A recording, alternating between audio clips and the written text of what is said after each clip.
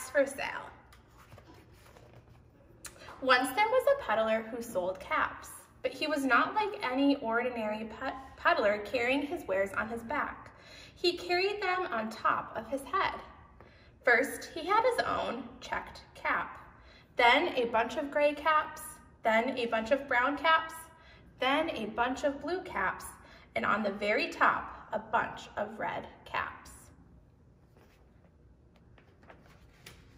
He walked up and down the streets, holding himself very straight so not to upset his caps.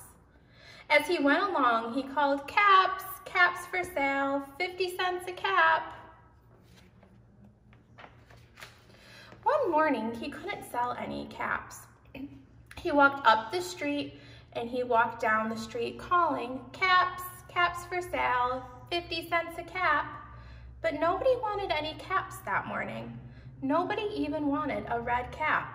He began to feel very hungry, but he had no money for lunch. "I think I'll go for a walk in the country," he said, and he walked out of town slowly, slowly, so as not to upset his caps. He walked for a long time until he came to a great big tree. "That's a nice place for a rest," he thought, and he sat down very slowly under the tree and leaned back little by little against the tree trunk so not to disturb the caps on his head. Then he put his hand to feel if they were straight.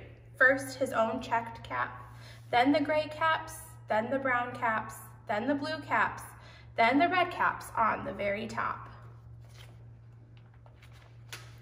They were all there, so he went to sleep. He slept for a long time. When he woke up, he was refreshed and rested.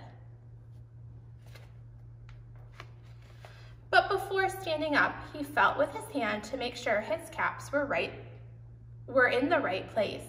And all he felt was his own checked cap. He looked to the right of him, no caps. He looked to the left of him, no caps. He looked in the back of him, no caps. He looked behind the tree, no caps. Then he looked up to the tree, and what do you think he saw? On every branch sat a monkey. On every monkey was a gray or brown or blue or red cap. The peddler looked at the monkeys. The monkeys looked at the peddler. He didn't know what to do.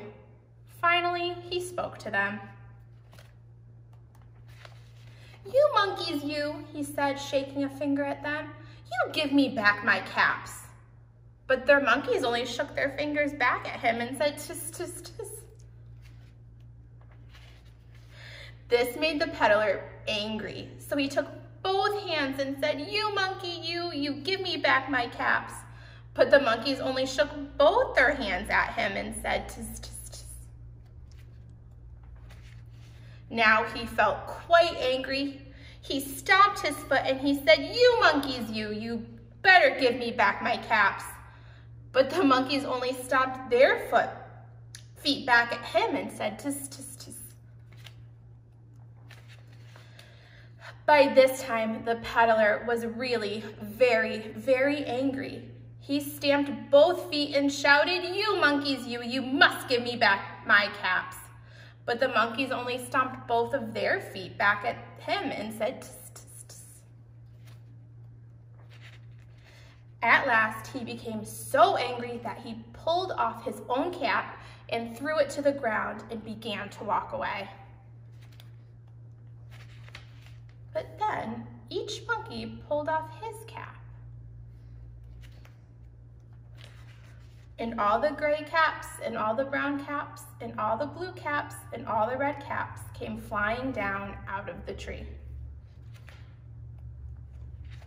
So the peddler picked up his caps and put them back on his head.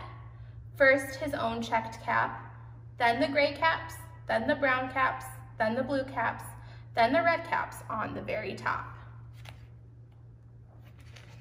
And And slowly, slowly, he walked back to town calling, caps, caps for sale, 50 cents a cap.